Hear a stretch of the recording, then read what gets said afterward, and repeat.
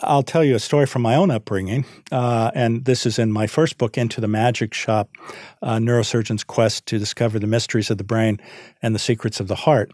It's a long title, I know. But I grew up in poverty. My father was an alcoholic, and my mother had had a stroke when I was a child.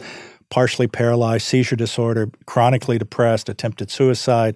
We were on public assistance. We were evicted from different residences. And of course, as you know, this idea of adverse childhood experiences, the more of these things you have, the less likely you are able to be, quote unquote, successful by modern society terms. And in fact, many of these children become drug or alcohol abusers or have mental illness.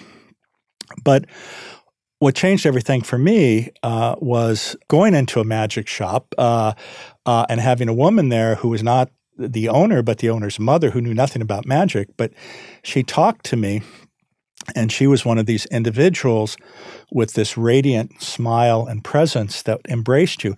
But the important part about it was she created an environment of psychological safety. She didn't look down on you. She didn't judge you. She listened to what you had to say. And after about 15 or 20 minutes, and you have to remember this was before mindfulness or neuroplasticity was even thought of, she said to me, I'm here for another 6 weeks. If you come in every day, I'll teach you something that I think could really help you.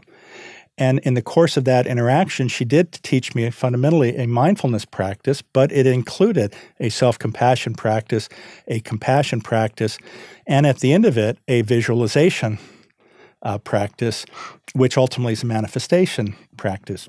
The problem with it was that I was 12, and she had me make a list of 10 things I wanted, which was a Rolex watch, a Porsche, a mansion, $1 million. The point of that is you can get misguided, but you do have to take the time to have this internal examination. And you mentioned partners. People around you, in general, I would say, want to help you if you actually seek out and ask for help. Right. And that can be one of the greatest gifts you can get. And it also strengthens the other aspect of this, which is human connection.